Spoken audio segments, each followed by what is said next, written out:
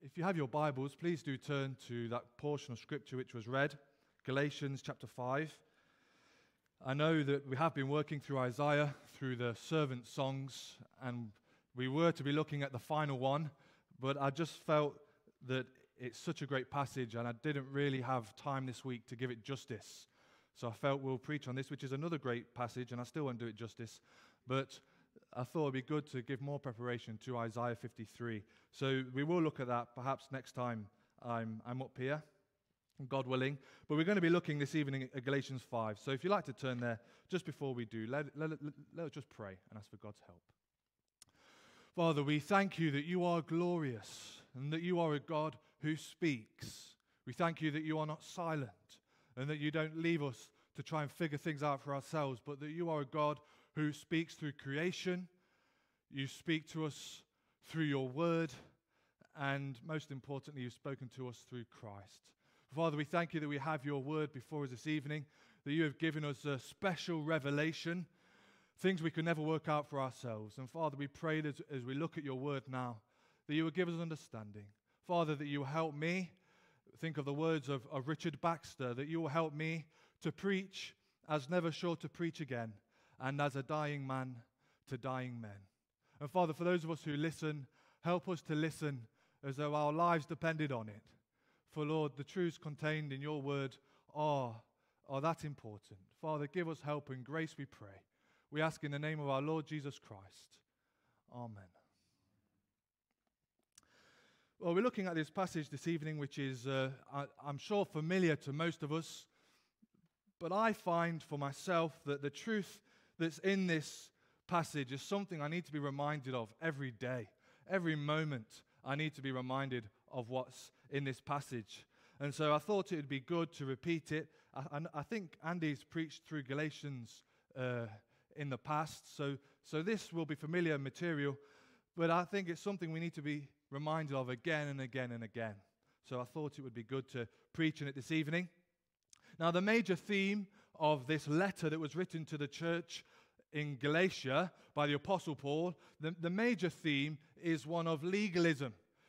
The problem that the church was facing was that there was this group who sometimes referred to as Judaizers who had come into the church, Jewish believers perhaps, and they were teaching the Gentile Christians that they had to be circumcised, that they had to follow the Old Testament law in order to be Christians. They had to follow Moses as well as follow Christ. And so the Apostle Paul is writing this letter to combat that error and to tell them, to teach them the truth that we're saved by faith, not by the works of the law. Salvation is by grace alone and not by works. And so Paul is writing this letter to sound that truth. And it's a theme that reoccurs throughout the letter. Not by works of the law, not by circumcision, but through faith alone in Christ alone. And so that is a major theme. But another danger that they had, one danger was legalism. Another danger that they had is on the opposite side of the spectrum, and that was license. Whenever you preach a gospel of grace, you're going to have some people who say, well, that's just great. That means I can live how I like. That means I can sin all the more because if grace abounds, well, let's let sin abound. And so in this part of the letter, the Apostle Paul is combating that error. You've got the one danger of legalism, and then you've got the opposite danger of license. And the Apostle Paul is trying to keep them in the middle with biblical truth. And so he spends a lot of time addressing legalism, and now he turns his attention to license, to those who think that now I've got a ticket, a free pass to live how I like. Now, this is a challenge not just for the Galatian Christians, but for Christians in any generation. How can I avoid legalism on one side and license on the other? How can I live a holy life and not be legalistic, and at the same time not live without law, not live in lawlessness, not live in sin? How can I maintain the balance? Well, that's the topic the Apostle Paul, under the inspiration of God's Spirit, addresses in these verses. Galatians chapter 5, verse 16 through to verse 26. He's telling you how, as a Christian, you can avoid these two errors. And it's important for our walk with God. It's important for our Christian lives. But it's also important, not just for us as individuals, but as a church, that we get this right. If you look at verse 15 of chapter 5, this is what the Apostle Paul says. Speaking about license, living in lawlessness, he says in verse 15, "But if you bite and devour one another, beware lest you be consumed by one another." So the problem in the Galatian church was that their liberty, their freedom which they had in Christ, they were using that freedom, that liberty, as license, and it was causing division. It was causing them to fight each other, and the Apostle Paul says, beware lest you be consumed by each other. In other words, be careful, you're going to destroy the church. And that just helps us to see how important this topic is. License, using our Christian liberty as an excuse for sin, has the danger of destroying the church. That is what verse 15 is saying. The Apostle Paul is warning them about that. And that was a danger they faced in the first century. It's a danger we face in the 21st century. Using your Christian liberty as license can destroy not only your own Christian walk, but it can destroy the Christians around you. And so the Apostle Paul is addressing this topic, and it's something that we need to learn about. It's a very important teaching in the Bible. And so if we ask the Apostle Paul, how can we avoid legalism and, on the other hand, avoid license? Well, the answer that he gives is walk in the Spirit. That's how you can avoid legalism on one end and license on the other. Walk in the Spirit. And you'll see on the screen there that's how we're going to look at the passage this evening. That's how it's set out. First, you've got the command to walk in the Spirit in verse 16. And then the Apostle Paul gives 3 reasons why the Christians are to walk in the Spirit. They're to walk in the Spirit because the inner conflict is real. They're to walk in the Spirit because the sinful nature destroys. They're to walk in the Spirit because the Spirit brings life. And then at the end, the Apostle Paul repeats the command to walk in the Spirit, or to keep in step with the Spirit. So that's the outline of the passage, and that's how we're going to look at it this evening. So the Apostle Paul has a command, walk in the Spirit, and then he tells us why we are to do that, why they were to do it then, and why we are to do it now. So let's look at it firstly then. The Apostle Paul begins in verse 16 with a command. And this is what he says. He says, "I say then, walk in the Spirit." Or it says in the NIV 84, "live in the Spirit, and you shall not fulfill the lust of the flesh." So in verse 16, the Apostle Paul begins with a command. There's a command, and then we see the result that will follow if you obey the command. And what is the command? Well, he says, walk in the Spirit. Remember, the context is, how can I avoid license as I'm avoiding legalism? He says, well, the way to do it is to walk in the Spirit. Now, what does the Apostle Paul mean by walk in the Spirit? The NIV, in the 1984 translation, it says, live in the Spirit. So what does it mean?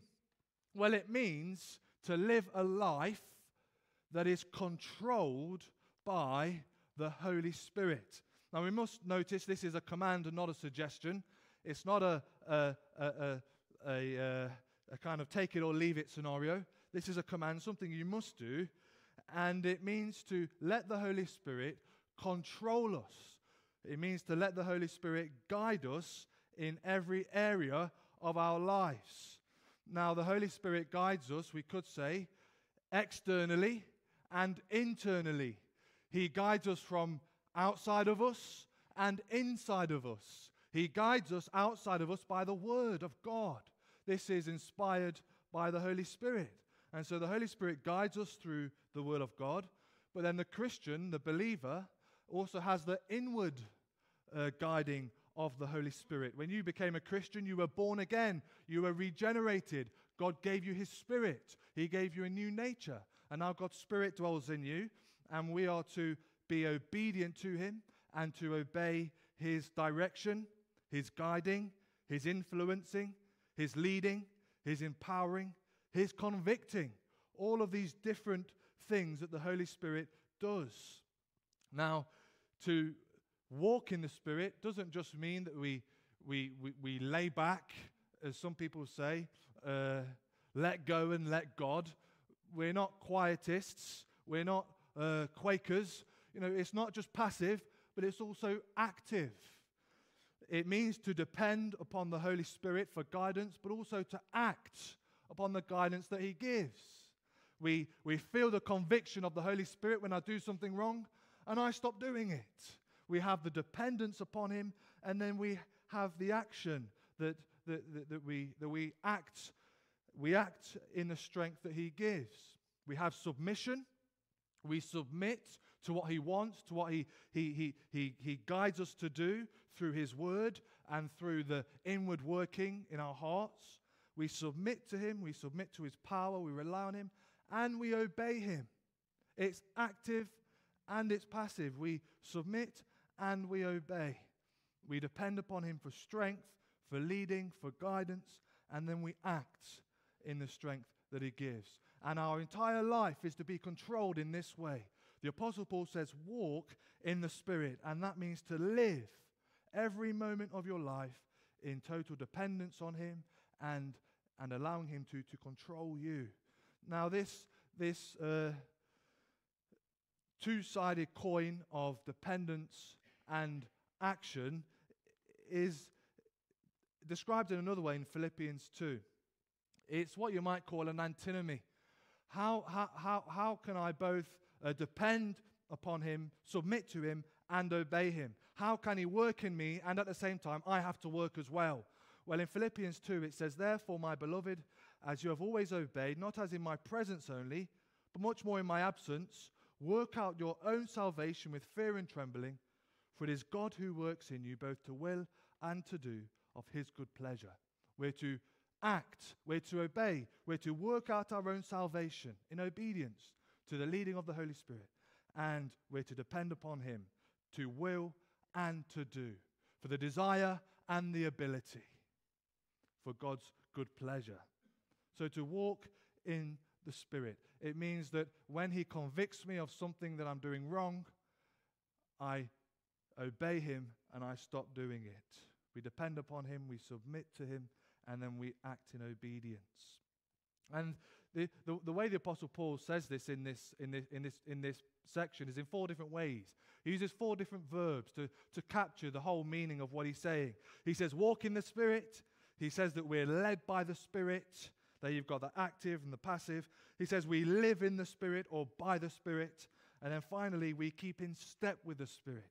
And all of these different verbs, we're going to go through and look at them as we go through, but they help us to see what the Apostle Paul means by this. And we need to note as well, to walk in the Spirit, it is in the Greek there, it is a present verb. Now, I don't think we need to always talk about what's in the Greek, but this is helpful because it tells us that this is continuous action.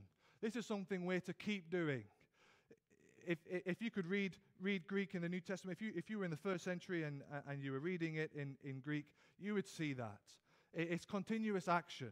It means to keep doing it. It's not a one-off suggestion. It's not, well, I walked in the Spirit yesterday, so now I've done it. But it's keep walking in the Spirit. Keep doing it. Walk in the Spirit and don't stop walking in the Spirit. Live a Spirit-controlled life. And what will happen if you do that? We submit to Him and then we obey Him. What would happen? Well, we see the result in the end of verse 16. He says, I say then, walk in the Spirit, and you shall not fulfill the lust of the flesh. He says, if you do this, if you walk in the Spirit, then this is the good news. You will not fulfill the desires of the sinful nature. Now, we're going to look at this in a little bit more detail in a moment. But when you became a Christian, you received a new nature, you were born again, but the old man is still there. The old man is still alive, if you like. Well, he should be crucified. We're going to get to that. But he still exists. In every Christian, there's this battle going on of the old man, the old unregenerate side of you, and the new man, through whom the Holy Spirit works. And there's this battle. And here the Apostle Paul is saying, if you walk in the Spirit, if you allow the Holy Spirit to control you, and if you obey Him in every area, every moment of your life, well, then the desires of the old man, which is still there, you will not fulfill his desires. When he says to you, oh, go on, turn over the channel, just have a little look. Well, if you're walking in the Spirit, you can say no. No. And what's encouraging here is that in the original there, that it is very emphatic. He's basically, he's saying you will by no means fulfill the lust of the flesh. In the Greek there, he's saying it in the strongest way possible. If you really wanted to show that something wasn't going to happen, you used a double negative. Now, in English, it doesn't work. A double negative means a positive. But in the Greek, a double negative means it's just impossible. It's not going to happen by no means. And so what the Apostle Paul here is saying, says if you walk in the Spirit, you will by no means fulfill the lust of the flesh. For as long as you are obeying him and allowing him to control you, you will not fulfill the desires of the sinful nature. Now here is a command for us to keep. A command for us to keep obeying. And the challenge is, are you doing this? Can it be said about you that you are walking in the Spirit? And as I said at the start, this is something we need to keep being reminded of. It's something I need to keep being reminded of. As I was thinking about preaching this evening, I thought I should mention, as I stand here, I'm preaching to myself. I need to hear this. When I say, are you doing this? It's as though I'm looking in the mirror and saying it to myself. This is something we must do as Christians. If we want to win the battle against the sinful nature, the old man who likes to rise his head at every convenient moment, if we want to win that battle, we need to walk in the Spirit. We need to allow the Holy Spirit to control us. We need to listen to him. We need to obey him every moment of our lives. We need to depend upon him for help, for strength. We can't do it in our own strength. We have to depend upon him and the grace that he gives. But in depending, we have to act. We have to obey. And here there is real and practical hope for the Christian, isn't there? The Christian life, yes, there is the old man, and we see it in Romans 7. We're going to get to that in a minute, of the conflict in the Christian. The old man is still there, but it doesn't have to be a life of constant defeat. Yes, there is the battle, but it can be a victorious battle. It can be a battle that you can be winning. The Apostle Paul here says, under the inspiration of God's Spirit, God says here, if you walk in the Spirit, you will not fulfill the desires of the sinful nature. Maybe you're battling with things at the minute and you're thinking, I just can't do it. The Apostle Paul says, if you walk in the Spirit, then you can. You can. And it's a lie of the devil to say that you can't. If you walk in the Spirit, you will not fulfill the desires of the flesh. And now the Apostle Paul goes on and he explains why. Why is this true? And he gives us 3 reasons. It's true because the inner conflict is real. We need to walk in the Spirit because there's that inner conflict. We need to walk in the Spirit because the sinful nature destroys. And we need to walk in the Spirit because the Spirit brings life. So firstly then, the first reason why you need to walk in the Spirit is because the inner conflict is real and it is unrelenting. It never ends. Now, we see in this passage that we're reminded, as we are throughout Scripture, that there are 2 forces at work within a Christian. And that is the force of the sinful nature, if you like, the flesh or the old man, who is weakened. He's received a death blow, if you like, but he's not quite dead yet. And he can still be a powerful foe. And then you've got the new man, the regenerate nature, through whom the Holy Spirit works. And these 2 forces exist within the one Christian. And we see it in Romans 7, don't we? And in Romans 8. In Romans 7, you've got the Apostle Paul who is saying the things that I want to do, I don't do. And the things I don't want to do, these are the things that I do. And at the end he says, "O wretched man that I am, who shall deliver me from this body of death?" But then you have Romans 8. If all you had was Romans 7, it would be so depressing. But then you've got Romans 8. And Romans 8 says, "Therefore there is no condemnation for those who are in Christ Jesus, who walk not after the flesh, but after the Spirit." And Romans 8 speaks about the victory you can have as you walk in the Spirit. Yes, there is the old man still there. He still likes to raise his head every so often. But if you walk in the Spirit. And so there are these 2 forces that exist within the believer. And here the Apostle Paul reminds us in verse 17 that they are battling with each other. And they're battling, if you like, for control of you. It says in verse 17, "For the flesh lusts against the Spirit, and the Spirit against the flesh, and these are contrary to one another, so that you do not do the things that you wish."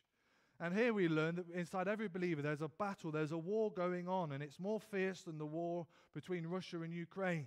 It's a war for your soul, if you like. And the old man doesn't want to give up. He doesn't like that he's been knocked off the throne. So he's trying to force his way back in. And the new nature, through the Holy Spirit, God's Spirit working in you, is fighting against the old nature. And here we learn that they're against each other. And there's this battle going on. And this is why you need to walk in the Spirit. This is why you can't let your guard down.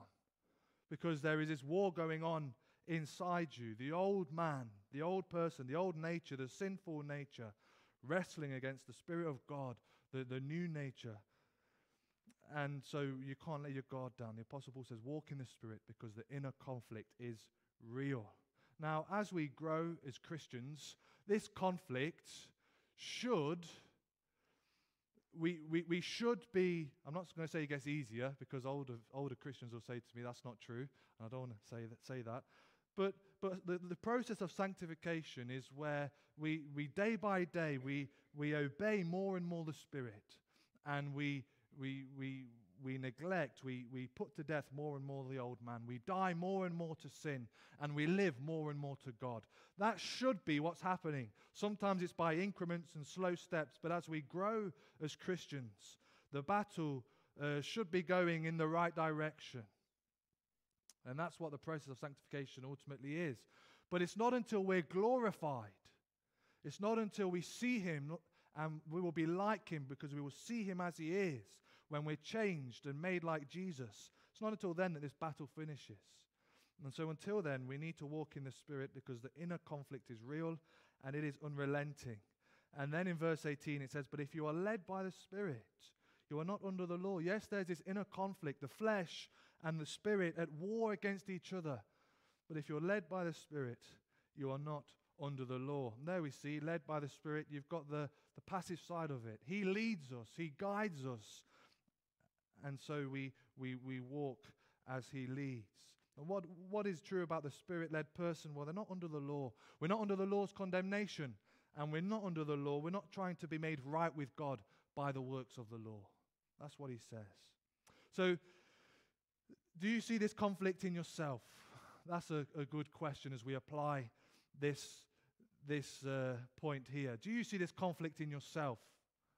If you do see this conflict in yourself, if you say, yes, I feel this battle in me every day, then although it might be discouraging, it should actually encourage you, because it shows you that God has done a work of grace in your heart. If you don't have this battle, if you sin and it doesn't bother you, then you need to be very worried. If this battle isn't going on within you between the flesh and the Spirit, if it's not happening, then you need to ask yourself, am I born again? Am I really a Christian? But if this battle is happening in you, well, you should be encouraged, because it shows you that God has done a work of grace in your life. The fact that the flesh is warring against the Spirit and the Spirit against the flesh shows you that you have been born again. You are regenerate. Now the question is, what are we doing about it? Are we strengthening the new nature? Are we helping the Spirit of God, if you like? Or are we strengthening the old nature? Are we giving ammunition to the bad guys? I think there was, this is just an illustration off the top of my head, so if it's not correct, don't hang too much weight on it. But when Obama was president with ISIS, at one point I think they managed to lose a load of weapons, and ISIS got hold of all of these American weapons. Now, it was an accident, I believe, but are we doing that? Are we giving weapons to the bad guy, strengthening the old man? Or are we weakening him day by day? Well, if we walk in the Spirit, that's what we'll be doing. We'll be weakening the old man. We don't give him an inch. We don't give him any foothold. It says in Romans 13, verse 14, it says, put on the Lord Jesus Christ and make no provision for the flesh to fulfill its lusts. How do you make provision for the flesh? Well, you put yourself in situations where you're easily tempted. You've got a weakness with drink, and you buy a bottle of wine, and you open it when you're on your own. Well, you're just opening yourself up to temptation. You're making provision for the flesh. How do you not do that? Well, you don't put yourself in a situation where you can be tempted. Or perhaps you struggle with lust. You don't watch films that have got images in it that might lead from one thing to another. You don't make provision for the flesh. Rather, you strengthen the spirit. You pray, you fast, you repent, you read the Word of God. You have fellowship with other believers. You tell others about Christ. You strengthen the new man. You walk in the Spirit. And by doing that, day by day, little by little, you weaken the old man. So we're to walk in the Spirit because the inner conflict is real and it is unrelenting. You also walk in the Spirit. You need to, because the sinful nature destroys. The sinful nature, if you give him full control, he will destroy you. This is what we see in verse 19 to 21. The sinful nature will destroy you. Here the Apostle Paul lists the works of the flesh, and then he tells us what happens when a person practices these things. Now, we don't have time to go through all the works of the flesh, and I'm quite happy about that because it's quite depressing to go through it. It doesn't do your soul any good. But we could define it as John Stott says that we can put them into groups. They're to do with sex, God, society, and drink. The first lot are to do with sexual immorality, fornication, adultery, uncleanness, lewdness. The second lot are to do with how we relate to God, idolatry, sorcery, or witchcraft. And then the next bunch are to do with society, how we deal with other people. And these are contentions, hatred, jealousies, outbursts of wrath, selfish ambitions, dissensions, heresies, envy, murders. And then the final lot is to do with alcohol and even gluttony even. Drunkenness, revelries, and he says, and the like. And what he's saying, all these things are the works of the flesh. These are the things that you will do if you allow the sinful nature to have control of your will, to control you. If you obey him, then these are the things that you will be doing. And it says at the end there, and the like. Or in some translations it says, such things like these. It's not an exhaustive list. But the point is, if you allow the flesh, the old man, to control you, these are the things that you will do.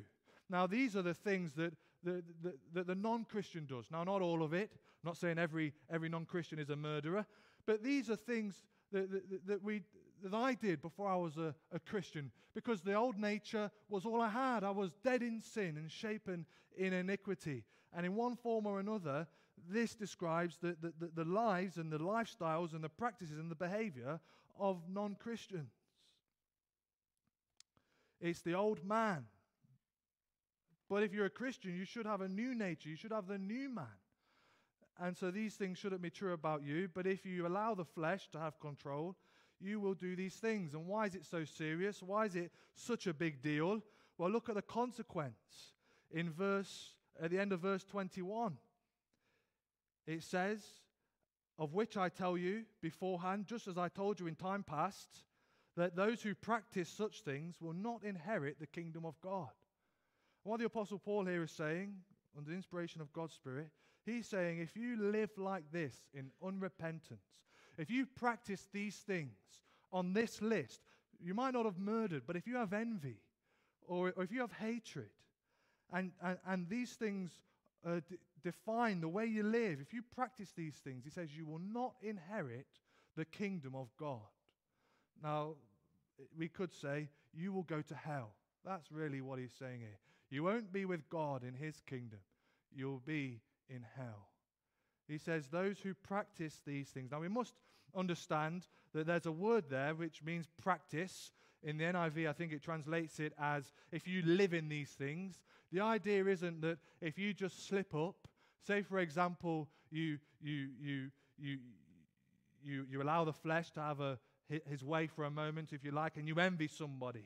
Well, that doesn't mean, I've envied someone, now I've lost my salvation. but it's speaking about somebody who practices these things. Now, I would say if a person is a Christian, then they won't be practicing these things. That's the point. But if you are practicing these things, you have to ask yourself, am I a Christian? If you're living, doing these things in the lust of the flesh without repentance, not speaking about an occasional slip-up, but without repentance, this is what you practice. This is your life. This is a continuous behavior of yours. You have to ask yourself the question, am I born again? And what does the Apostle Paul say about such people? He says that they will not inherit the kingdom of God. Now, maybe you're here this evening and you're saying to yourself, well, that's me ruined then. I'm screwed. Because this is me. I do these things, some of them. Drunkenness is a part of my life every weekend.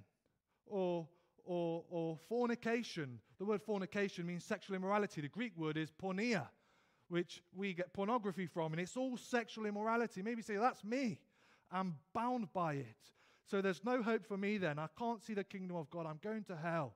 Well, the message of the Bible is Jesus Christ came to save such people. Now, if you practice these things and you don't repent, yes, you won't see the kingdom of God. But the message of the Bible is if you turn away from them, if you believe on the Lord Jesus Christ, you can be forgiven because he died on the cross for people like this. It says in 1 Corinthians 6, these words, it says, do you not know that the unrighteous will not inherit the kingdom of God? Do not be deceived, neither fornicators, nor idolaters, nor adulterers, nor homosexuals, nor sodomites, nor thieves, nor covetous, nor drunkards, nor revilers, nor extortioners will inherit the kingdom of God. He's saying if you live like this, you will not inherit the kingdom of God. But look at what he says. He says, and such were some of you, past tense. Such were some of you, but you were washed. You were sanctified. You were justified in the name of the Lord Jesus and by the Spirit of our God. Yes, if you practice these things and you don't repent, you will not see the kingdom of God. But there were people in the church of Corinth who used to do these things, and they were saved by the grace of God when they believed in Jesus and they were washed. And you can be as well if you turn from your sin and trust in Christ. But as Christians, those of us who have already done that, we have been washed, we have been cleansed. And maybe you've done these things in the past, but now you've been saved, and we can rejoice in that. But we must not miss the warning here, because this is a warning that is written in a letter to Christians. And sometimes as Christians, when we know we're saved by grace, sometimes we can take refuge in that, and we can think that if I sin, it's no big deal. But let us not lose the force of the warning here. If you claim to be a Christian, but you're living in these things unrepentantly, continuous behavior, this is you, and you don't stop it, then we can't take refuge. He says here that those who practice these things will not inherit the kingdom of God.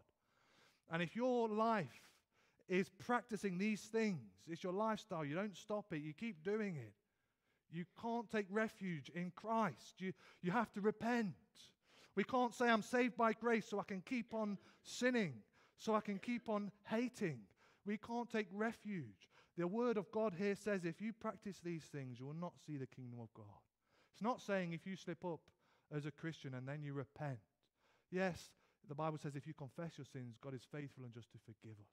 That's the wonderful truth of the gospel. But this is speaking about people who don't repent. And if you say you're a Christian and you don't repent, this verse here takes away all assurance. And I encourage you to turn from your sin and to trust Christ for mercy and forgiveness. The Christian life is one of repentance. Yes, we slip up, but this isn't speaking about slip-ups. It's speaking about an unrepentant person. So the Apostle Paul says, walk in the Spirit, because the inner conflict is relentless. It is real. Walk in the Spirit because the sinful nature will destroy you. Thirdly, he says, walk in the Spirit because the Spirit brings life. And I don't know how I've managed this, but it's 7:05, and I've not even got to the best bit yet. So you'll have to forgive me. I'm going to have to really rush through this. The Spirit brings life. This is why you need to walk in the Spirit, because the Spirit brings life. The flesh will destroy you, but the Spirit brings life. And here we see the fruit of the Spirit. 9 Christian graces. And as you read through it, it's just they're just wonderful. Love, joy, peace, patience, kindness, goodness, faithfulness, gentleness, and self-control. if you allow the Spirit to work in you, these are the fruits that you will produce. These are the things that will be true about you.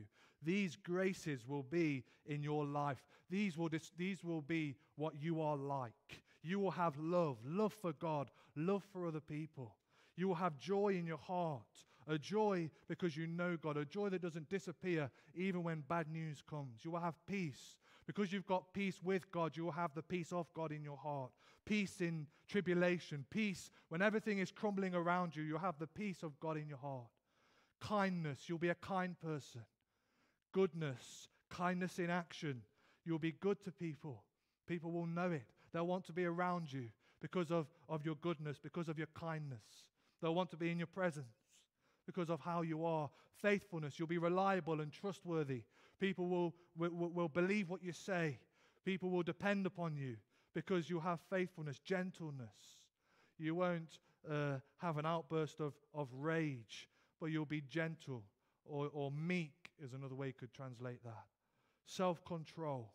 You'll be able to have self-control over what you eat and what you drink and what you say. And we could really sum all of this up in the phrase Christ-likeness. You will be like Jesus. If you walk in the Spirit and you allow Him to work in your life and you depend upon Him, you obey Him, then these are the fruits that you will produce. You will be like Christ. And it says there in verse 23 even, at the end of 23, it says, against such there is no law. And that's an understatement. It's basically saying nobody can condemn you. If you've got these things, no one can condemn you. No one will say that's bad. There's no law against these things because these things are good. These things are right. And if you walk in the Spirit and allow Him to control you, these will be true about you. These will flow out of you. God will work these in you. Now, when people look at us, the challenge is, do they see these graces in us? I was thinking earlier on, as I was thinking about this is always a difficult sermon to preach when your wife's in the congregation, because it's often the people you're nearest to that see actually you don't always have these fruits in your life, but they should be there. Maybe not in as much as we would like them to be, but nevertheless they should be there. And as we grow in sanctification, as we grow as Christians, they should be there more and more and more. Do our spouses see these graces in us, these fruits of the Spirit? Maybe you're here this evening and you're not a Christian and you think, I would like for those things to be true about me. I would like to be a loving person. I would like to have joy and gentleness. I want those things. How can I have those things? Just imagine how your relationships would change if these things were true about you. Maybe you've got a really good ability of messing up friendships. But if you had these things in your life, in your heart, how different it would be. Well, the only way to have these things, these fruits of the Spirit, is to be born again. No Christian can stir these up themselves. It's the work of God in the heart of a person. And if you want these fruits of the Spirit yourself, you need to be born again. You need to be regenerated. You need God's Spirit to change you. You need to repent and believe on the Lord Jesus Christ. And God's Spirit will work these things in you. So the Apostle Paul says, walk in the Spirit because the inner conflict is real and it's unrelenting. Walk in the Spirit because the sinful nature will destroy you. Walk in the Spirit because the Spirit gives life. And finally, he bookends it. He finishes off with another command. And he says, walk in the Spirit. He's bookended this whole section with two commands. Well, it's the same command. He's repeated it. Walk in the Spirit. And then he finishes it off again by saying, walk in the Spirit. In verse 24, he says, if you are a Christian, then the flesh, the old man, the sinful nature, should have been crucified. He says, and those who are Christ have crucified the flesh with its passions and desires. Now notice that is active. That's not saying that's something that's been done to you or for you. He's saying those who are Christians have done this. Now there is a sense in which when we were saved and born again, this was done to us. We were crucified with Christ. But here, it is done by us. And it's speaking about us putting off the old man. It's what used to be called mortification, which means putting to death. And we put to death the old man, the old habits, the old desires. We put them to death. We stop doing them. We repent. We put off the old man. It says, if you are a Christian, those who are Christ, you have crucified the flesh with its passions and desires. Now that doesn't mean that he is completely dead. We've given him the death blow when we were converted, but he's dying a slow death. And it's like I imagine if you were fighting with a dinosaur and you gave it a blow on the head, well, you've still got to watch out for the tail because you've given him the death blow. But as he's struggling, if he hits you with his tail, it's going to be bad news. Now, I could have thought of a different illustration, but the dinosaur was what came to my head first. The whole point is the old man, we've given him the death blow, but he's still a dangerous enemy as he's dying. Yes, he's been crucified, and we have, but he's still there, so we need to walk in the Spirit. And it says in verse 25, if we live in the Spirit, let us also walk in the Spirit. He says, if you have been born again, if the Spirit is in you, let us also walk in the Spirit. Now, this word is slightly different to the one that was at the beginning in verse 16. This word, it really means keep in step with the Spirit. And the NIV translates it that way. Keep in step with the Spirit. It's a military term. It means keep in line with the Spirit. Follow him. Keep in sync with him. Be under his discipleship and his control. And again, it's a continuous command. It's a present imperative. Keep doing it, he's saying. Keep in step with the Spirit. And then he finishes off. He says, walk in the Spirit. He says, let us also walk in the Spirit. Verse 26, he then says, let us not become conceited, provoking one another and envying one another. He finishes off by saying, walk in the Spirit and don't fall out with each other. We could say that if you fall out with each other, it's because you've fallen out of line with the Holy Spirit. He says, keep in step with the Spirit, keep in line with the Spirit, follow him, and then you won't be disunited, you won't be falling out with each other. So how can the Christian avoid legalism on one hand and the danger of license on the other? How can we be holy without being legalistic and without using our liberty to sin? Well, the answer is to walk in the Spirit. Allow him to control you. Depend upon him and obey him. Walk in the Spirit because the inner conflict is real. Walk in the Spirit because the sinful nature will destroy you. Walk in the Spirit because the Spirit brings life. The Apostle Paul says, therefore, walk in the Spirit. Well, I'm just going to pray, and then Tim will announce our last hymn. Heavenly Father, we thank you for your word. We thank you for the work of your Spirit in our lives. And Father, we confess that as we look at your word, we realize we're not what we ought to be. We're not what we want to be. And we thank you, Father, that we're not what we will be. Father, we thank you for the blessed hope of our glorification, that one day we will be perfect. If Jesus is our Savior, one day we will be totally set free from sin in a place where there is no sin. But Father, we know that's not where we are yet. And Father, we pray that you will help us to grow in our sanctification, that we will be more and more like Jesus every day. And Father, we know that in order to do that, we must walk in the Spirit. Father, help us to do that every single day. Remind us of the need to do it, Father, that we might honor you and glorify you. Father, forgive us for the times when we have given leeway to the flesh. Forgive us, Father, we pray. And we pray that you might produce the fruit of the Spirit in our life in a greater way than we've ever experienced. Father, give us help, we pray. In Jesus' name, amen.